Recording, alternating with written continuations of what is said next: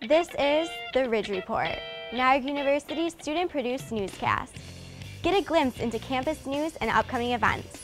Today's stories: the Sing for Somalia benefit concert, Eagle Leadership Team challenges, the SLAM Philanthropy Week, Earth Day activities, and a preview of Senior Week. Welcome. I'm Courtney Corbetta. On Friday, April 13th, Niagara University student Janine Al-Sous helped continue NU's commitment to helping Somalia. Janine organized a Sing for Somalia benefit concert to raise money and awareness for Somalia. The 6-hour concert featured both NU students and local talent from the U.S. and Canada. Attendees could purchase t-shirts, wristbands, and tickets for a raffle basket drawing. The event raised over $1,500 for Somalia.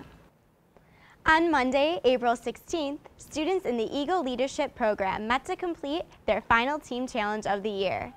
Eagle Leadership is a 4-year workshop series offered by Niagara University to develop student leaders.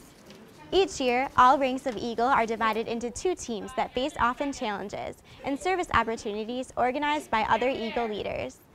This team challenge consisted of a series of minute-to-win-it tasks, followed by an outdoor cookout and group discussion. This past week at NU, Students Leaving a Mark, or SLAM, organized a Philanthropy Week. Students could sign an enormous thank you card for the university's donors in lower-level Gallagher. Students could also write personalized thank you cards to the university's biggest donors.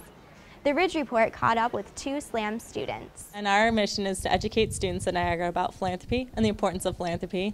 So we need to recognize our donors and thank them for their support at Niagara. Well, I got involved. I started out with the phone-a-thon, and then I work in the Office of Institutional Advancement. My boss approached me about this, and she said, "What would you think about us starting a student philanthropy program in here?" And I said, "Sure, I'll start."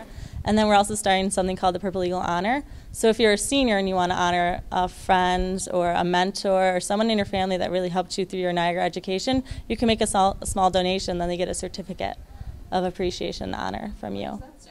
On Wednesday, April 18th, NU celebrated Earth Day early with a variety of activities in lower-level Gallagher.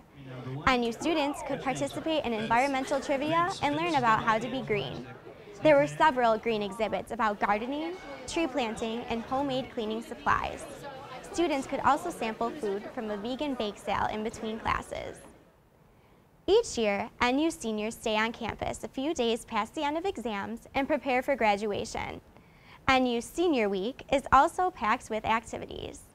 This year, seniors can buy tickets to a week that includes a block party, a wine tour, a trip to Buck and Buffalo Saloon, a Whirlpool jet boat tour, and a senior formal. Seniors will be able to buy tickets beginning this Sunday in lower-level Gallagher.